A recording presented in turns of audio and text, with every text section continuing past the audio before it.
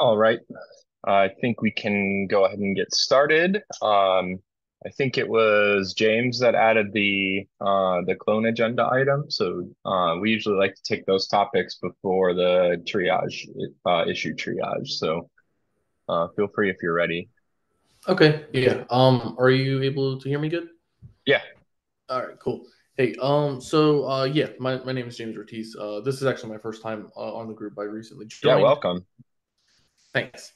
So I'm working with a team, and we're replacing. We pretty much have like a two cluster setup. We're using KVCSI in a split deployment. We're replacing one of the CSI provisioners on what we consider like our lower level clusters with KVCSI, and as part of that, we're pretty much looking at keeping feature parity with what the previous CSI provider had.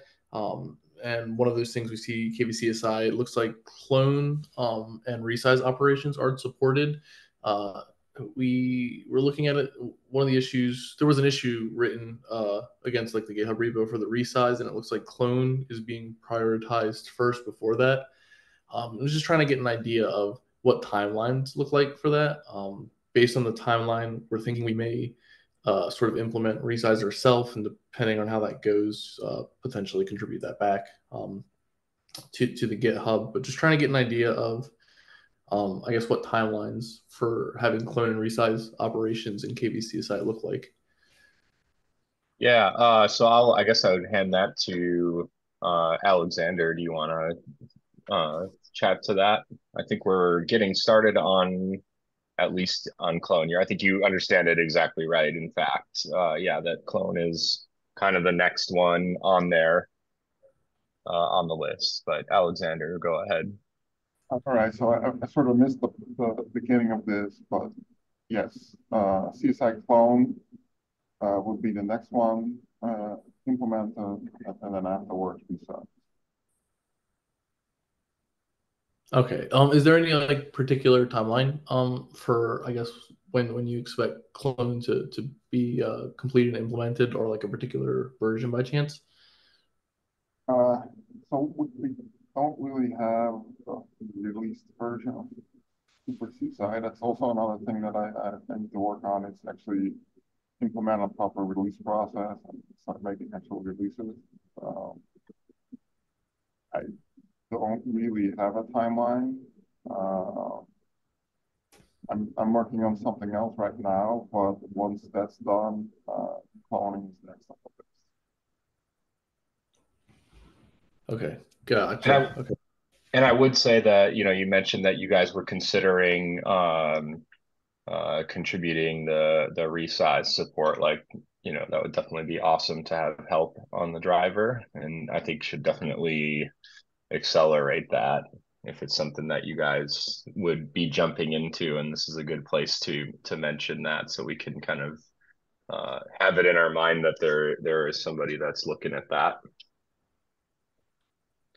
Okay. Yeah, yeah. And then I think the only other thing related to that is when I was looking through like the CSI support operations, there's also like the volume mode access supportability.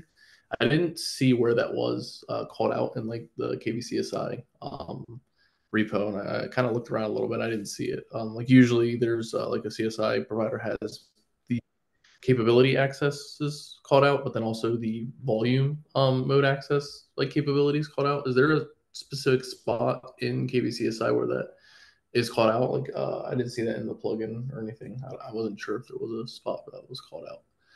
So it's not actually a capability that the driver reports. Like there is just like a get capabilities function, right? That tells you all the things that the driver support.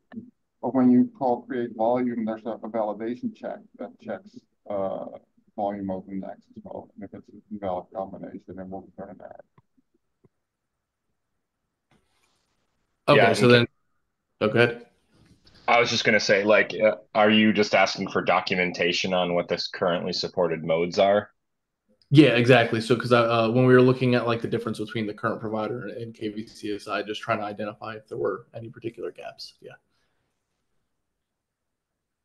Yeah. Yeah, I don't think we have documentation on that. But We support read-write many block and read-write one block and file system. Okay, so read write many block and rewrite mount block. Is that, did I hear that correctly? Yeah. Okay. All right. Cool. Yeah, I think that's all the questions I have related to that currently. All right, cool. Yeah, I don't know if we want, I guess I'm not even familiar with where the docs are for that, Alexander, but we may want to create like we might want to take this feedback and see if we can add a little bit of documentation on specific yeah, supported modes, supported operations, and even potentially like if we have an idea of what's coming soon for the clone ephemeral volumes, resize. Yeah, we need to do a bunch of stuff to make it really well supported here. Yeah, just but even just like a little overview doc or something like that that has that. Okay, great. So any other agenda items before we pop into the CDI triage?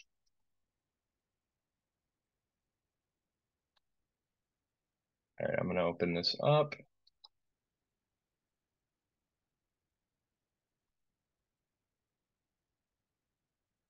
Okay, add documentation for usage of the data source property.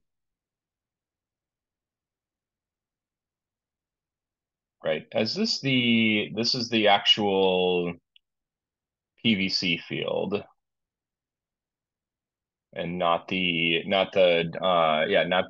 populator, or wait, it's, yeah, so this is the using the populators directly in the, Or Snapshot. sorry, Overall. Alexander, you're a little bit hard to hear.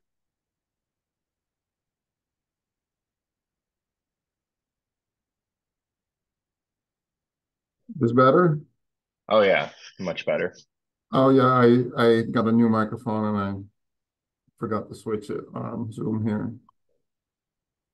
So I was saying data source is a snapshot clone or snapshot restore, a CSI clone, as well as populator. Okay. I guess technically populators are data source reps, but Yeah. CSI clone and restore are data source or data source reps. Hmm. Okay. But Yeah, I mean it's those are standard Kubernetes fields, so maybe just link to that. I don't know. yeah, I mean I could see it being useful to, since it is kind of a pass-through property, it'd be interesting to yeah, to have docs on how to use it directly with, yeah, the real, like with the Kubernetes supported data sources, but then also with our populators, especially the ones that we ship. We have documentation on populators. Right. Okay. Yeah, you're right about that. Yeah, where is that at actually? The the doc on the popular explains how to use PVC with data source ref for the populators and explains that if you want to use populators with data volumes, you just I think that issue though was for using the data volume with the data volume API the using a populator via the data volume API. Yeah, but we also have the external DB population docs, that one. Yeah, Uh, I think that's what they're asking for. Okay. yeah.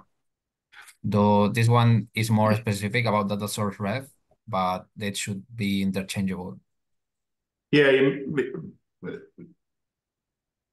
yeah. Yeah, they might be confused because this is using the data volume spec storage and not data volume spec PVC, which is what they're talking about in the issue. Hmm. Right. I'm just gonna still link to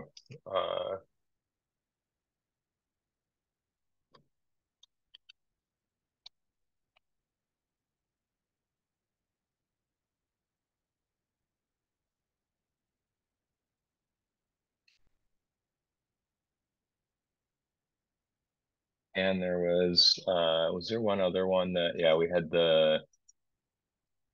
external DV population, and then where's the other one? I think there was an,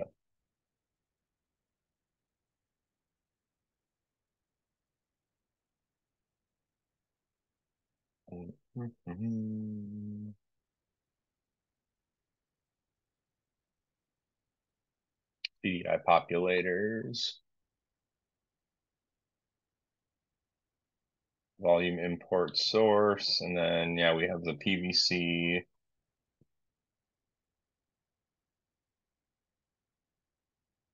Yeah, so this one covers the PVC aspect, and the other one covers data volumes, but with a non-supply, like an external. So, um,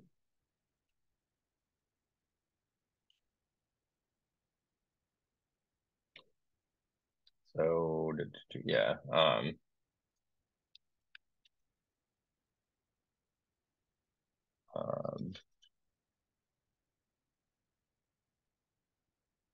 oops.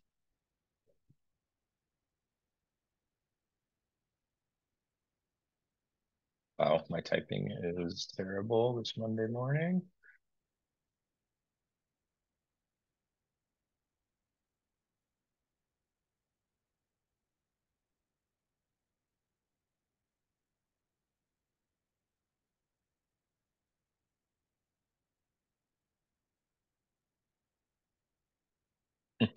Um,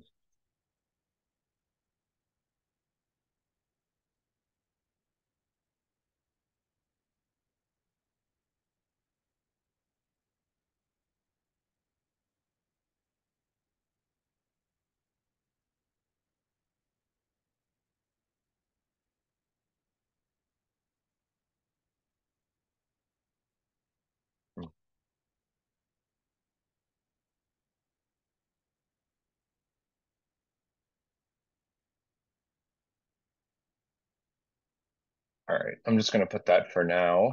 I do think that it would be helpful to add some examples into the CDI populators doc for data volume use, since we got that data volume integration.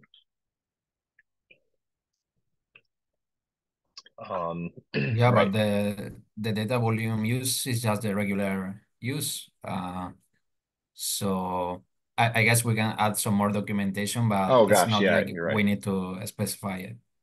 Yeah, no, you're right. You're right. Okay. So yeah, now I'm like confusing myself. So I think maybe the external DV population one gives them what they need, but Yeah. okay. All right. So we might actually be okay on this. All right. This was 3313. Yeah, this is the last one. That was the only one. Okay. Mhm. All right. So I'm gonna go back here and see. Does anyone have something to bring up for open floor or any other agenda items?